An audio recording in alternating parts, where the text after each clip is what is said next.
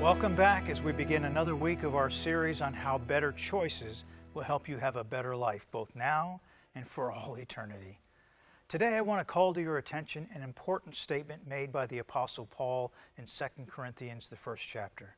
He said, "We must all appear before the judgment seat of Christ, that each one may receive the things done in the body according to what he has done, whether good or bad."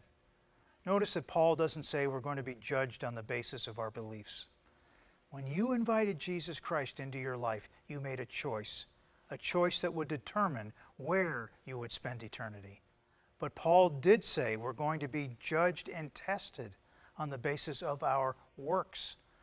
Our works are what determine the level of living we're going to experience in heaven. Paul affirms this again in 1 Corinthians chapter 3, where he says that if your deeds and choices endure as gold, silver, and precious stones, you will be positively rewarded. If, on the other hand, your choices amount to hay, wood, and stubble, guess what's going to happen? They're going to burn, and there's going to be little or nothing left on the scale to reward. You know, to me, the sobering point of 1 Corinthians 3 is simply this. If anyone's work is burned, he's going to suffer loss. Let me ask you this. How do you suffer loss in heaven? Is that really possible? Isn't heaven the prize? Isn't it the hope? Isn't it the land we're all trying to reach?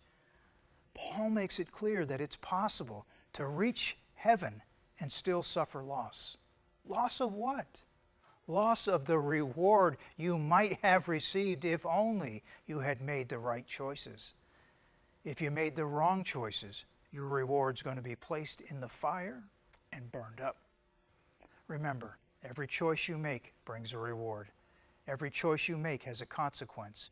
Every choice you make pays you compensation, both now in this life and in the world to come. And I pray for you to make the right choices. Choices that will result in a better life here on this earth and in the life to come. God bless you.